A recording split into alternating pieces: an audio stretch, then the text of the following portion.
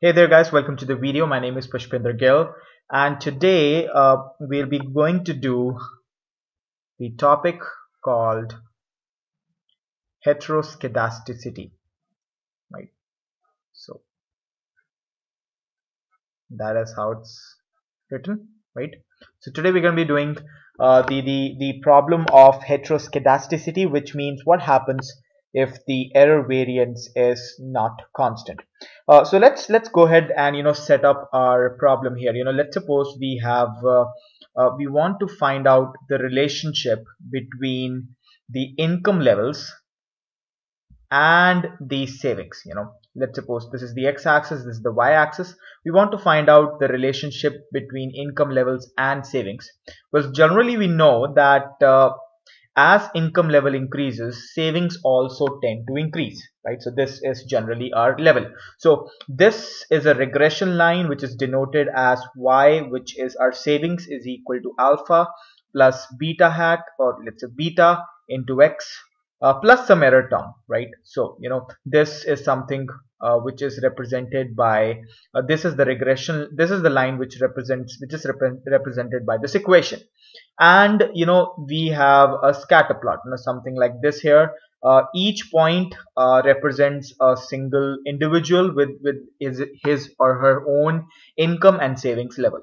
So you have kind of in each point here, right? So before we turn and we decide what is heteroscedasticity, let's understand a term called homoscedasticity. You must have watched the classic linear regression model assumptions, in that we discussed the assumption of homoscedasticity. Now, what does homoscedasticity state? Right, so homoscedasticity, it's actually one of the important assumptions of classic linear regression model, and it says that variance of each disturbance term, so it says that the variance of each disturbance term the is some constant, so it's actually a constant. So diagrammatically I'm saying that the variance of these terms, you can clearly see that the distance from the line, from the regression line, it's kind of a constant. The error terms do not tend to increase or do not tend to vary with income levels, right? So these small dots do not tend to vary with income levels.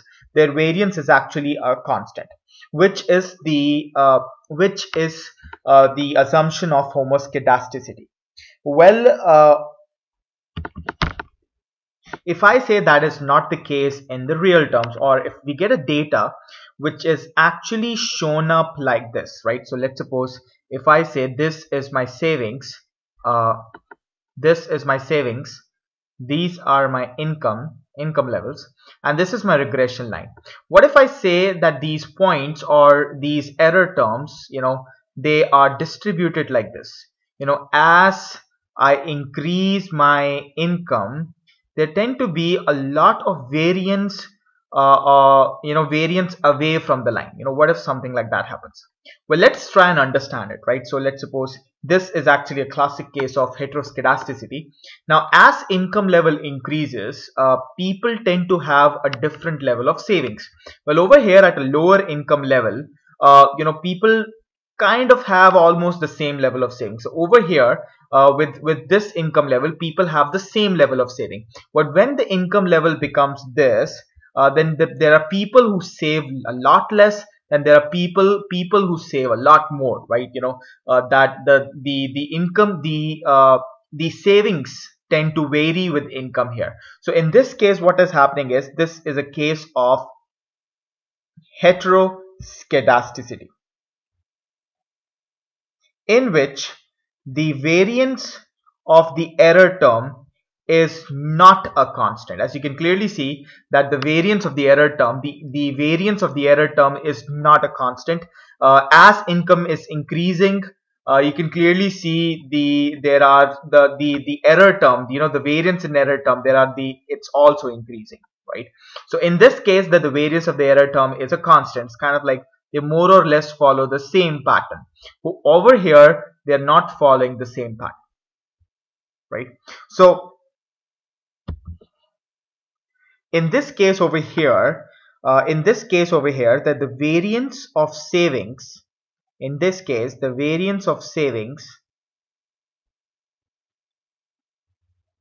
remains the same at all income levels. It doesn't matter. So the variance of the savings remains same at all income levels.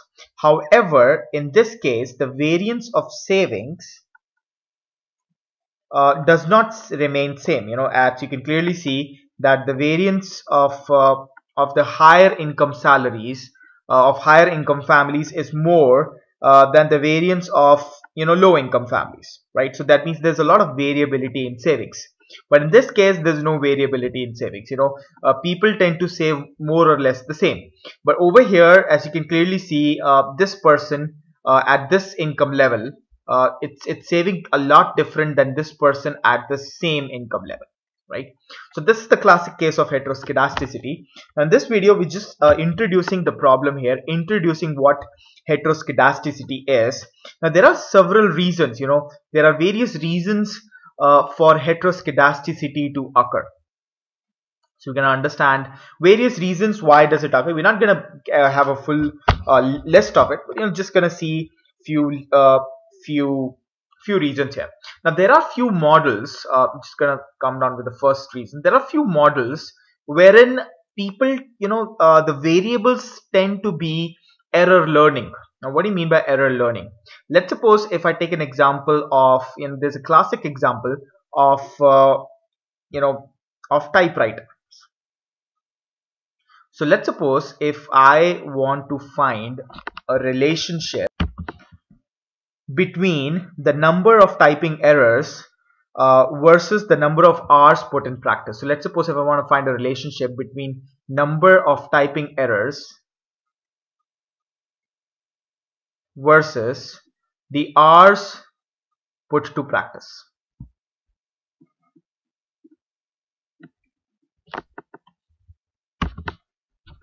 So if we kind of put this on a plot, we know that initially, there will be a lot of variance in the number of typing errors. There will be people who won't be making a lot of errors. There will be people who will be making a lot of errors. However, as the number of hours put to practice increases, the variability in the number of typing errors decreases, right? So which means that the error term, the variance of the error term is not going to be a constant here, right?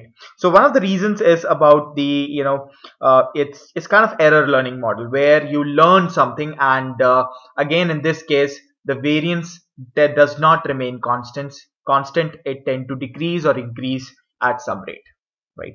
Now another reason could be elimination. If we kind of eliminate an important variable, so if we kind of eliminate an important variable from the model, which is again a classical an assumption of a classic linear regression model.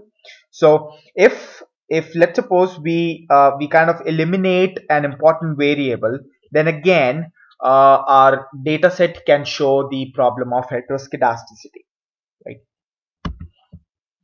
Now another reason for heteroscedasticity could be skewness in the data, right? So yeah, if you don't know what skewness is, you should definitely watch the skewness video. The skewness in the data, let's suppose if I take an example of if you pick up any model which involves income, which involves wealth, and which involves education, right? If you pick up any model which involves these three variables, income, wealth, and education, well, it's well known that the distribution of income and wealth in most societies is uneven. So with the bulk of income and wealth is being owned by people who are at the top, people who are few at the top. So as you already know, few people will own most of the resources, right? So that again will show a lot of variability in the data, and again there would be the problem of heteroscedasticity. Another problem would be it would be the functional misspecification, right? So if you kind of misspecify the model. Let's suppose instead of taking a simple linear, if instead of taking a linear model, you kind of take a log linear model. So, you can understand that instead of taking a linear model, you take a log linear model. In that case, if the model was better suited with the linear model, and you've taken a log linear model, then then again your data and your regression will show the problem of heteroscedasticity, right? So, well, we've understood what are the reasons for heteroscedasticity, and we've understood what is heteroscedasticity. Now let us understand what are the possible effects of this problem here. Now, first thing is that your estimators, your beta estimators are no longer blue. Why they are no longer blue? Because blue means they are not best linear unbiased estimators. Uh, that means that there are some other estimators which has a lower sampling variance. How Another thing that you have to understand, that the estimators, they're still unbiased, however they are no longer best, right? Best, or let's say they are no longer efficient, which means there are some other estimators which are available, which have a lower sampling variance. Now, what do you mean by unbiased? Unbiased means, let's suppose if I say that this is the value of our beta population, this is the exact value of the beta population parameter. Now, this is your model with heteroscedasticity. That means the mean value of this curve here is actually around the beta hat, which means it's still unbiased. However, there is some other data set, or there is some other regression model which will actually give you a lower sampling variance, which is something like that, right? So that means it's going to have a lower sampling variance. Fine. So suppose you're understanding that the data, the estimators are still unbiased. However, they are no longer best, or they are no longer efficient. So what should we do to remove the error of heteroscedasticity? Well, as you understand, as the sample size increases indefinitely, as the sample size increases indefinitely, then the problem of heteroscedasticity is likely to be eliminated, and the value of beta hat is likely to go close to beta population. However, that doesn't happen in real terms, which means we have to have some measures to eliminate heteroscedasticity.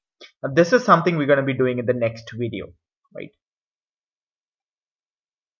So we'll be doing the method of generalized least squares in the next video, wherein we'll be understanding the method to eliminate, and to uh, see how to eliminate heteroscedasticity. So I suppose you're understanding this point here. You've understood everything in this video. Uh, Thank you very much for watching, guys. And make sure that you explore this website, that is perfect-scores.com.